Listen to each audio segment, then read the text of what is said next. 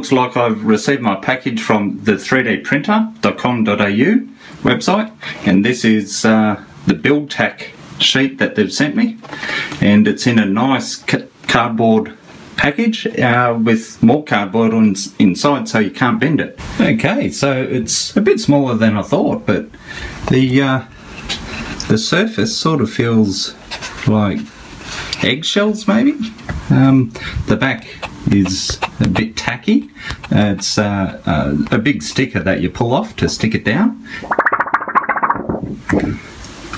Actually looks really good quality, but alright, so we'll get this on the printer and see how it goes, and I so hope I don't have to use glue anymore. Alright, so here we are on the Flashforge Dreamer, and I've finally run out of glue sticks, so even though I've got a couple of orders. So I've cleaned the glass plates and it's beautiful, nice and clean and flat, and I'm going to be trying this BUILDTAK. So let's see how it fits on the Flashforge Dreamer. Oh, nice. It looks like it'll fit on my platform pretty good. Oh wow, look at all the rubbish. As you can tell, I do a lot of printing. Here's the piece of BUILDTAK, and you just peel up this waxy paper to reveal the sticky part. Now, the difficult bit, try and put it on the platform. Let's see how we go. I've got all the sticky bit exposed. Let's see how we go. Okay. I'm just trying to line it up.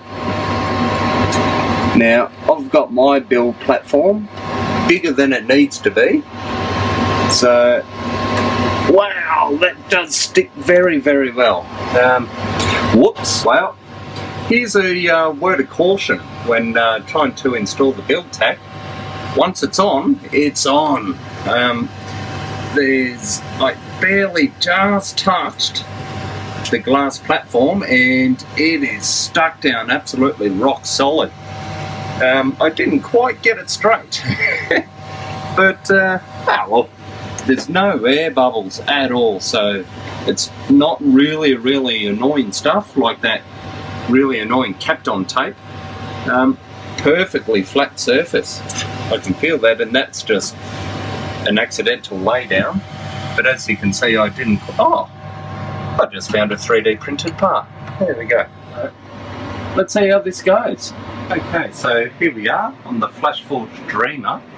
I'm just trying this new BUILDTAK from the 3dprinter.com website, and this is my very first print. There we go, it's warmed up. I'll just get rid of that filament. Hope this works. We're both seeing this for the first time. Oh wow, it does seem to be working.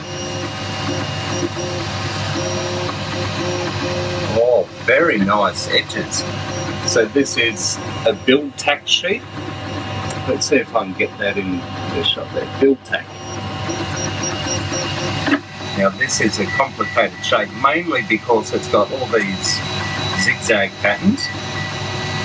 And I've always had trouble with the corners lifting because it's so complex. Holy dooly. Okay, this stuff is awesome. I have never seen it this flat. You are kidding. Why on earth aren't they selling this to every 3D printer manufacturer? Let's have a look.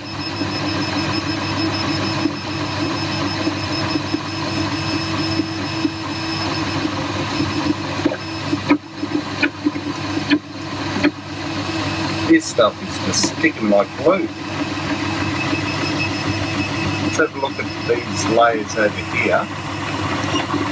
Oh, nice. It just lays down so flat.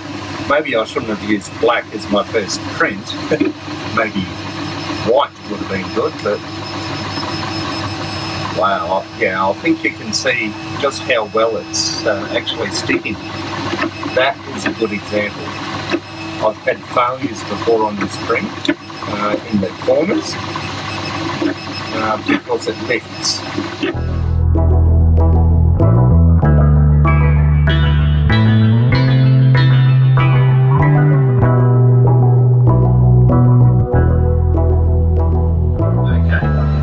This is absolutely amazing.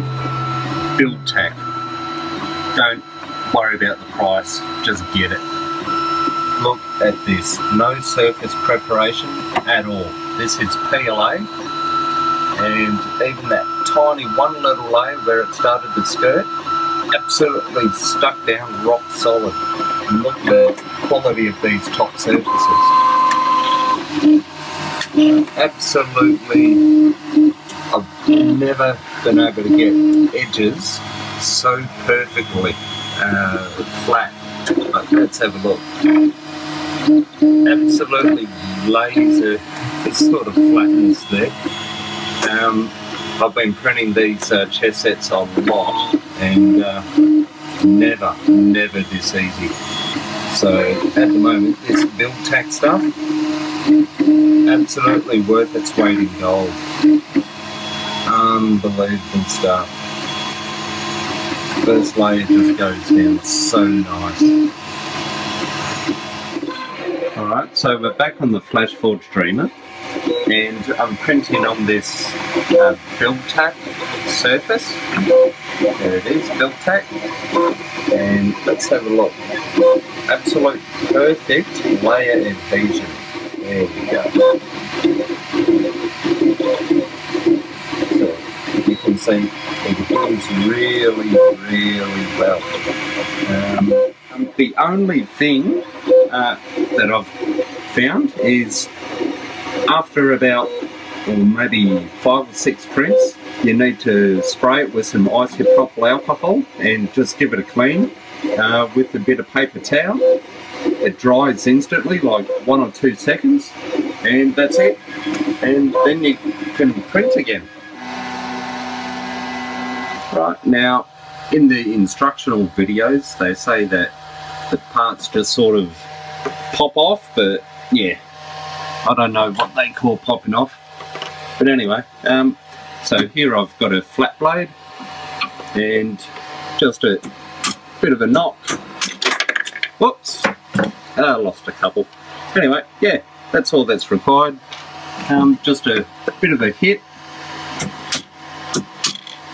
Right, get them out of the way. Yep. So anyway, that's all that's required to get the parts off the build plate.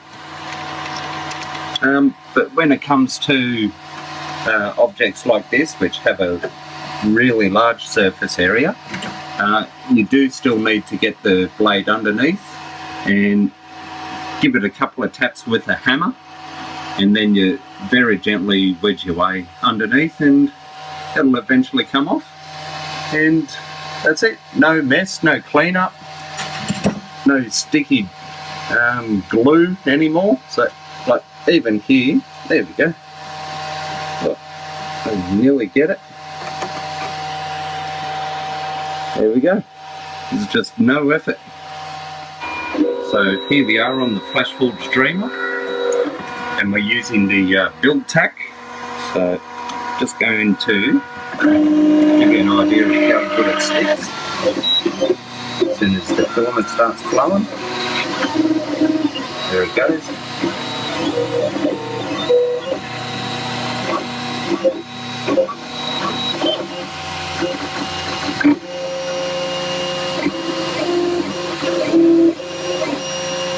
No prep at all. This works straight away, even with complex shapes like that. Just sticks really well. Okay, so here's a part that was printed on my Flashforge Dreamer on the new BUILDTAK surface. So as you can see, this is only at 300 microns, so it's not exactly high resolution or anything, but I just wanted to show you what sort of surface quality you can get. So this is the top surface.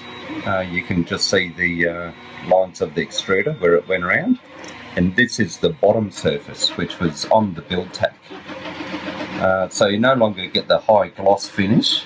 It's more of a matte sort of finish, but oddly enough, you can no longer see the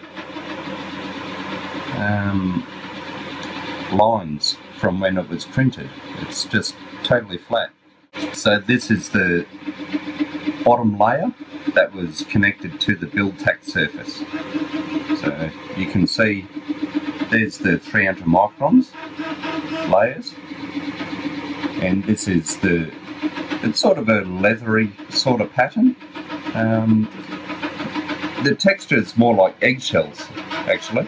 I actually don't mind it. It's a matte finish, so I don't get the high gloss finish I used to with glass. But still, it's not unpleasant. It's actually really nice. It's very uniform. So anyway, that's the surface finish you can expect to get on the BUILDTAK surface.